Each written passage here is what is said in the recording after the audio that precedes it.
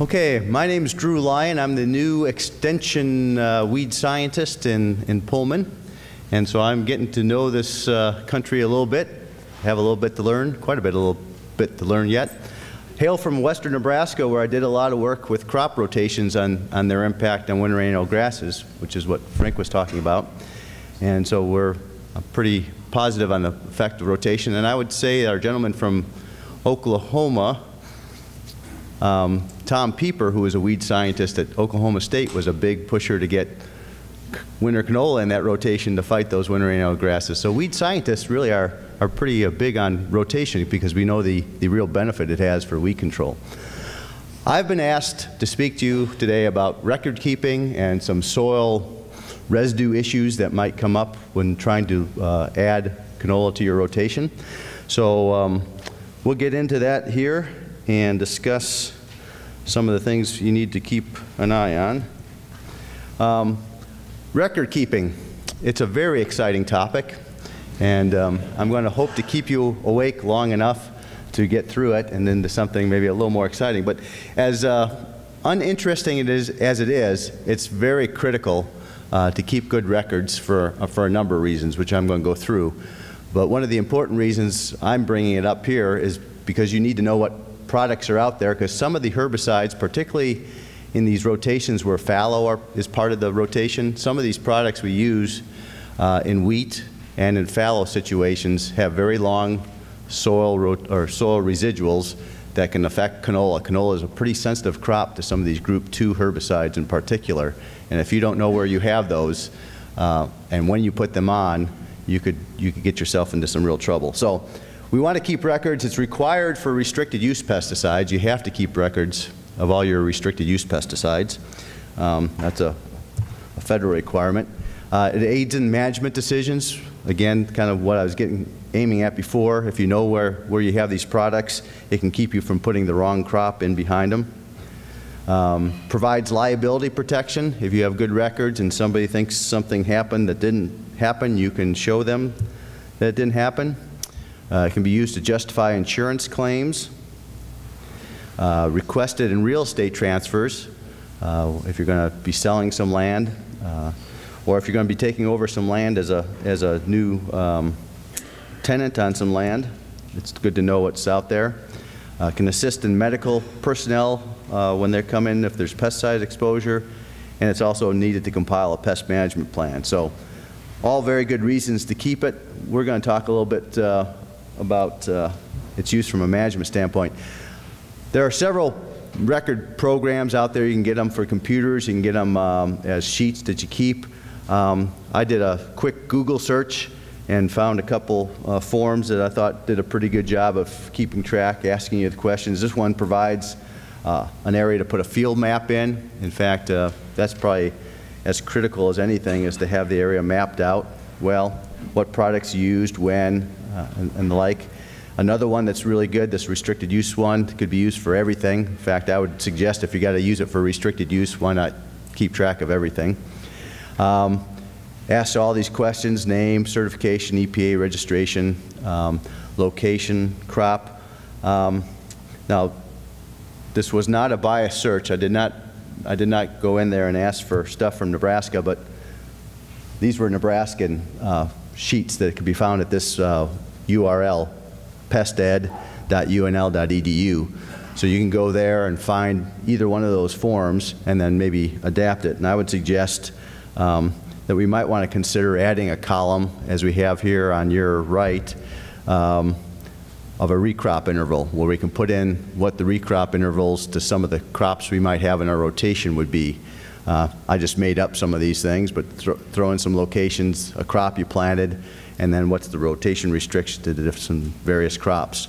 So there might be a column you might want to add into these to keep track of rotation restrictions, so you know next year and 2 years, and actually some of these things have rotation restrictions for 3 years or more. So you have to keep track of this for a fairly long time. So let's talk about some of these herbicides that are can cause you some real problems with canola production. Frank talked about the group 2 chemistries, which we use quite a bit in winter wheat production. These are the ALS inhibitors. two big guys in that group are the sulfonylureas and the imidazolones. You're familiar with all these products, and many of them have very long rotation restrictions. Basically what you see with either one of these, either the ALS inhibitors are shown in the picture, you get kind of a yellowing and a stunting. It tends to happen near the growth point, so the new growth there in the middle, the newer growth is what's going to be affected. Basically these products prevent the production of several amino acids which are important for cell development, and so basically the plant runs out of the building blocks it needs to make new cell walls and new lipids, and so basically it sits there and it basically starves to death and dies eventually. Sometimes they don't starve, sometimes they just sit there really small for a long time, but that's the general symptomology you'll see. Sometimes a purpling to it, but often stunting and this yellowing. So those are the group 2s, and those are probably the ones we have the greatest concern with. Some of these have rotation restrictions of 3 years or more. If you look at a field where some of this injury might be occurring, you'll see a field and you'll just have these areas where the stand is not looking real good, and you kind of question what could be happening there. You know, do I have insect problems? Do I have did the drill not work? What's going on? So you get kind of this irregular thinning. It's not total thinning. There's still plants out there, but they're not doing like they are in the rest of the field. If you get up a little closer, you'll see plants. You'll see some plants, such as the plant that's on your left there, that is looking fairly healthy. And then right next to it, you'll find a plant that's smaller, stunted. And if you come across the row there, you see some that are really quite small and not doing very well at all. You can have it all occur in a fairly short distance within a field.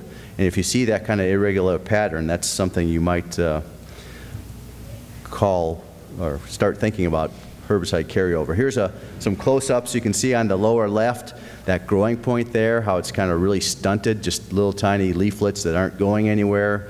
The one leaf there is turning purple, and on the right you have the same sort of thing. On the left, on the lower right picture, you have a healthy plant there on the left, and on the right you see one that's got the carryover symptoms. So you have that main growing point. The cotyledons look fine, but the new growth, a new leaf, is stunted and not doing very well.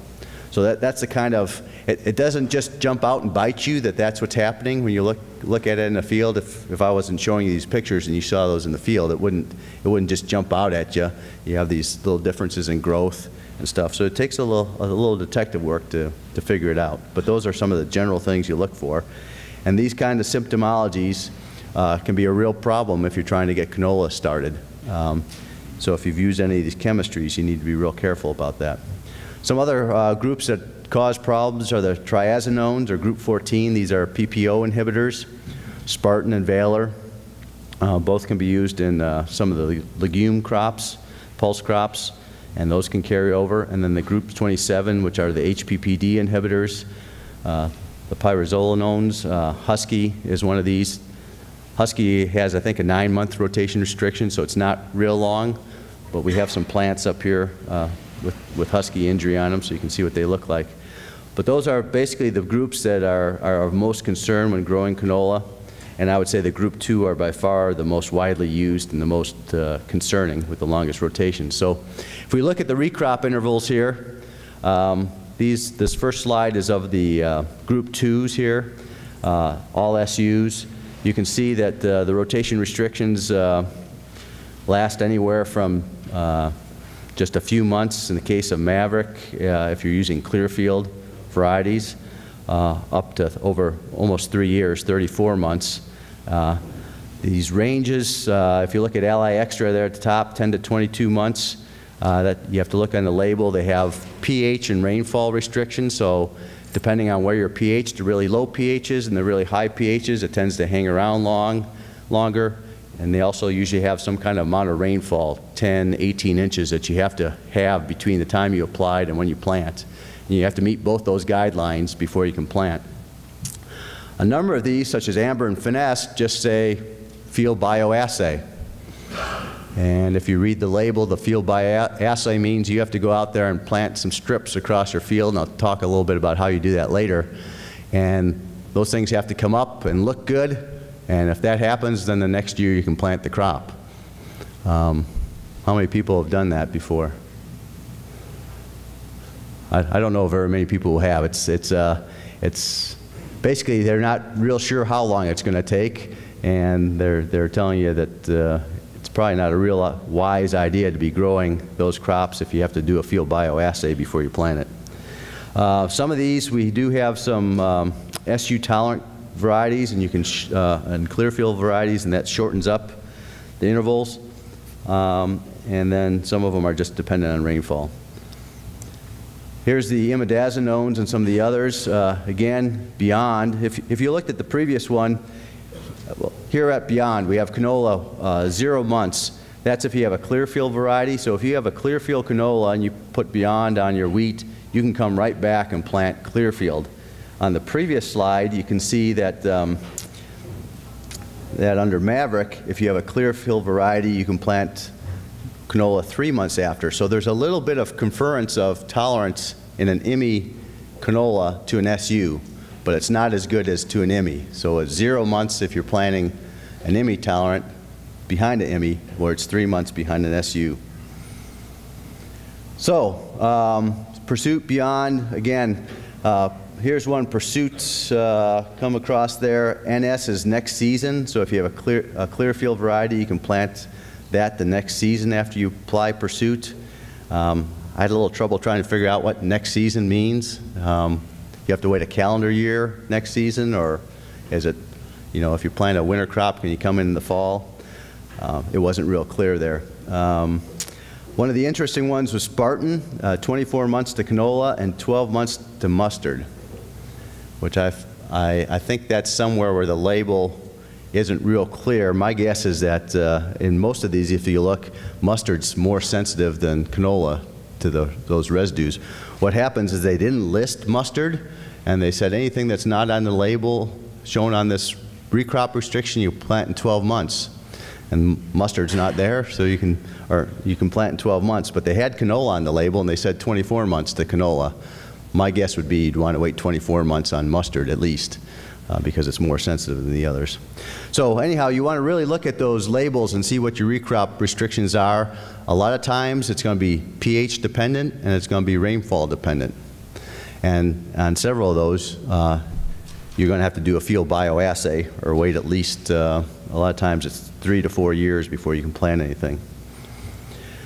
Here's a slide that was sent to me by Jim Davis at the University of Idaho, and this was some screening work they were doing. They had a field where they had Pursuit out on the field, and they planted a clearfield canola on the left, or an IMI-tolerant canola, and a susceptible, and you can see the difference in size between those different canolas. The IMI canola just doesn't seem to be showing any effects, whereas the non-IMI is showing a lot of stunting. And that canola is not going to do very well compared to the IMI tolerant. So there are some varieties out there. If you know you have a Pursuit or something Beyond out there, you can look for IMI tolerant canolas for your area. So that might be a way to work around this. Okay, I mentioned several products required a field bioassay, and if I recall, nobody in the room has done a field bioassay before. So these are the instructions for how you're supposed to do a field bioassay. You should plant 1 or more strips across the field. These should be perpendicular to the way you sprayed. So you don't want to, if you sprayed north-south, you don't want to put your bioassay north-south, because you might just catch a skip, or you might catch an overlap, or you might catch something. So you want to plant perpendicular to the way you sprayed, so you don't catch any of those things. You want to include 1 or more sensitive crops and the crop that you're going to be planting. So I have a slide coming up which shows some of the sensitive crops you can use for different herbicides. Different crops are more sensitive to different herbicides, so you want to keep those in there. And then you want to try to find an area to serve as a check. So you want to hopefully have somewhere in that field where no herbicide was applied, where you feel pretty confident that you can say, okay, this is what it looks like without anything on it. How does it look where we sprayed? You want to plant as close to normal time as feasible. In other words, you don't want to be planting really early so the plant gets off to a real slow start, or really late so it comes up a lot quicker than it might normally come up. And then you want to allow enough time for the plants to grow enough to show injury if they're going to show injury.